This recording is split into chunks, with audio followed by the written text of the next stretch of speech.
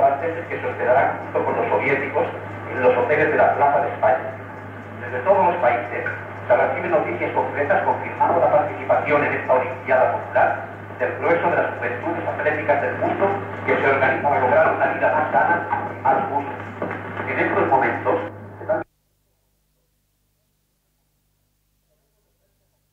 el gobierno del Frente Popular se ha reunido con carácter urgente a fin de examinar la situación creada por el alzamiento del ejército marroquí.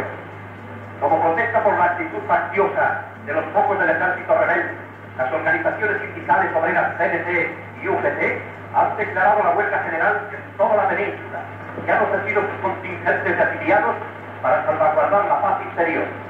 En los sindicatos y centros oficiales se reparte armamento a los frentepopulistas, quienes de momento mantienen a raya con su valor a los traidores a la República.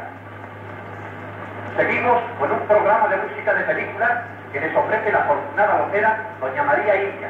Oirán ustedes el Ave María de Schubert de la película Vuelan mis canciones. Las luchas en las calles. Noticias que nos van llegando a esta emisora acusan la impresión de que el levantamiento militar es general en toda España y posesión. En Madrid están en manos de las fuerzas adictas todos los oficios y centros oficiales y se lucha desveladamente para reducir los últimos focos sediciosos que aún resisten, sin posibilidad de triunfo, entre las ruinas del cuartel de la montaña y el campamento de Carabanchel.